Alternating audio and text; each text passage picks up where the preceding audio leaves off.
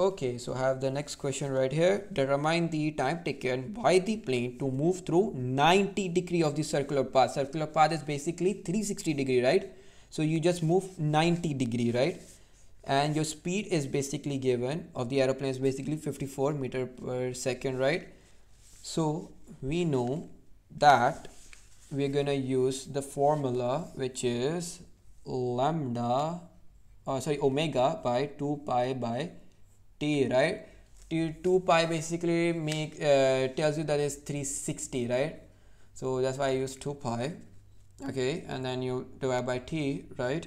You have not given angular velocity, this omega, you're not given this thing, right? So I have to convert it into velocity, right? Normal velocity. So I know that velocity is equals to omega, angular velocity, times the radius, right?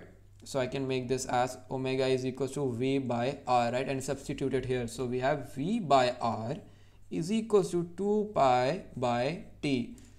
Okay, so from the previous answer, I can see my radius, which is 8.816 and point in decimals, right? So you can write the exact same thing right here also as well. And my v is given as 54, so 54 by r, which is basically given as 816.68136 and blah blah blah dots, right?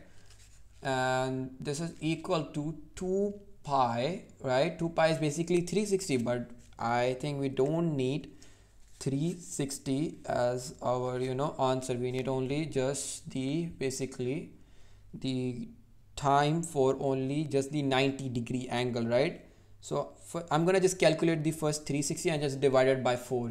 It's much easier that way, right? So I'm gonna get my t value basically as, okay, let me calculate it. So 816.68136, and then you times it by 2 pi, and then you basically divide it by 54. You get 95.025, right? And then you divide it by just 4, right? Because I have calculated the 360. 2 pi represents 360, right?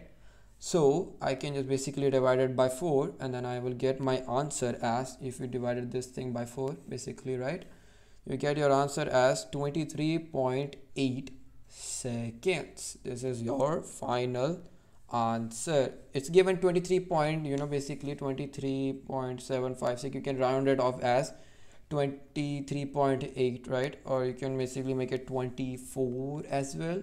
Depends, because I cannot see anywhere there if it's given any decimal place values in the question, right? So you can write either ways, it's up to you clearly, right? So basically this is your final answer.